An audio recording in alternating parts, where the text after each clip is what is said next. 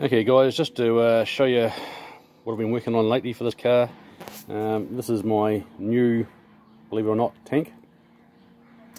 This is the bigger 12-gallon tank that these cars came out with. Mine has a factory little 8-gallon, so this is a nice little upgrade, which should be fairly easy to undertake. It looks so ugly because I've stripped it back last weekend and then gave it a coat of rust converter, which is sort of the black finish you can see on it.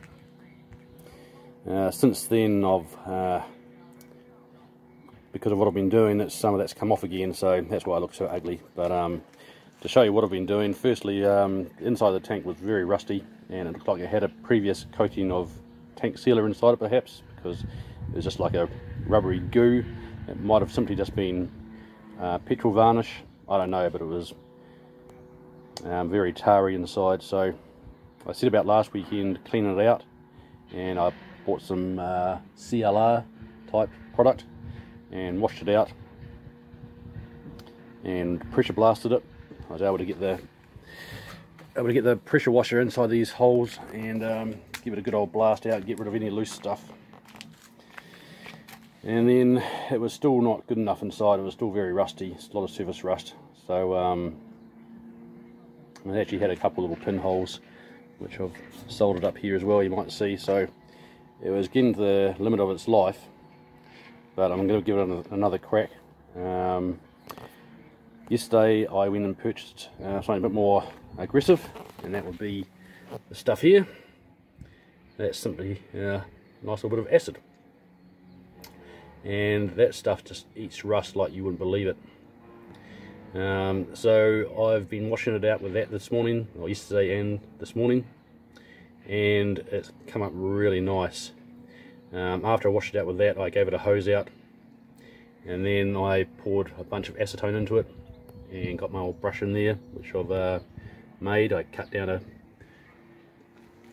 a pretty heavy duty brush there so it would fit through the holes in the tank, and poured a bunch of acetone in there and gave it a good old scrub, and it's come up really nice. So I'll just see if I can show you the inside of the tank now.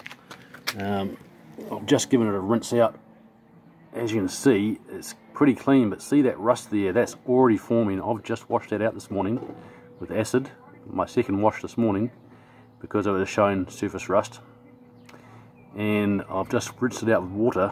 You can see it's still steaming away a little bit in here by the looks of it. A little bit of acid still in here, and that's just surface rust. It's just coming back so aggressively because there's obviously not much galv or zinc coating on the inside of this tank left anymore. But you can see it's clean of lumps and bumps and anything really bad. That surface rust I'm not too concerned about, because it comes off easily now that I've got the worst of it off. If I gave this a quick rinse out with the acid, that was stuff to just literally rinse off before your eyes. It's amazing. But I have purchased some POR 15 tank sealant and metal prep, which I'll pick up this week, and so I will be coating the inside of the tank with that. And from what I understand, that stuff is about as good as it gets, and should make this tank, you know, pretty good and usable. So that's how it looks. There's my breather pipe just poking through the back there, you can see. So that's the top of the tank, you can see there, and that's the underside. So it doesn't look great in there, I have to admit. Right now, it was cleaner like 10 minutes ago. Literally, it was almost perfectly grey inside here, but it's just that surface rust is just coming back real quick. So not too worried about it though. Once I've finished done in here, it'll be fully sealed and protected, and won't be able to rust anymore because of the metal prep that you put on before, the POR 15, which then keeps the moisture out and should keep this thing really good. So anyway, that's what I'm doing today. And then the outside will get a nice coat of paint of some sort. I'm not sure yet how I'm going to do that. Maybe some under sealant, or maybe some zinc coat.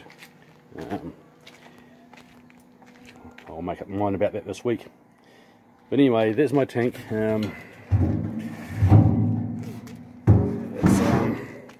in pretty good shape overall. That's why I'm trying to make use of it.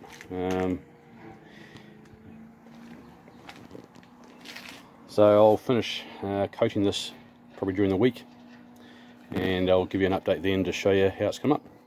Alright guys, thanks. See you soon.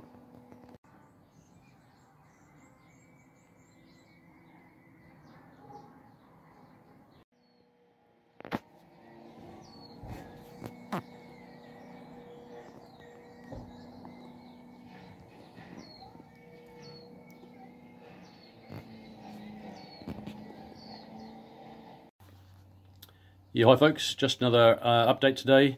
This follows on from the work I've been doing on my fuel tank you might have seen. So it's the same day I've posted that video. I've decided after a little bit of thought over the last little while that I am going to just spend a little more time on this engine bay, just getting it looking a little bit better.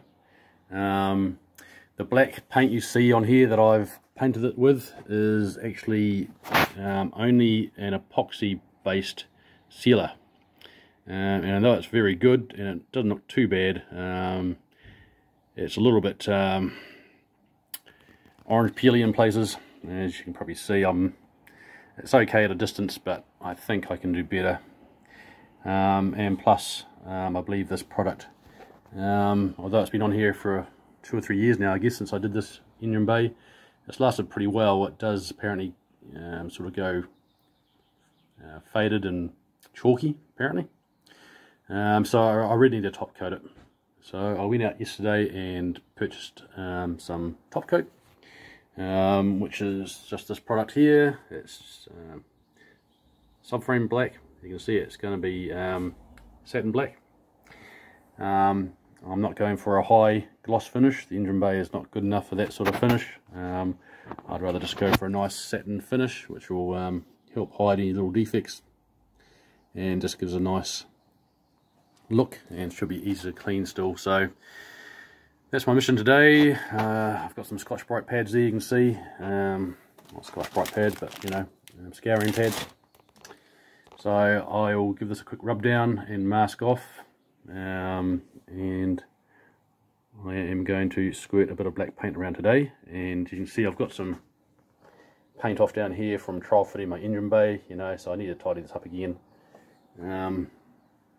So that when I do my final fit of my engine, which is coming up soon, then I'm going to be happy with it rather than wishing I'd done it. So like I say, it doesn't look too bad in this video probably, but under closer inspection it can be better. So that's what I'm working on.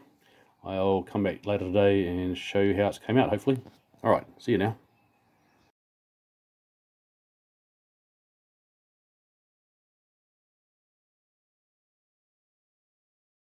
Alright, here's my quick update, as promised, of my finished painted engine bay.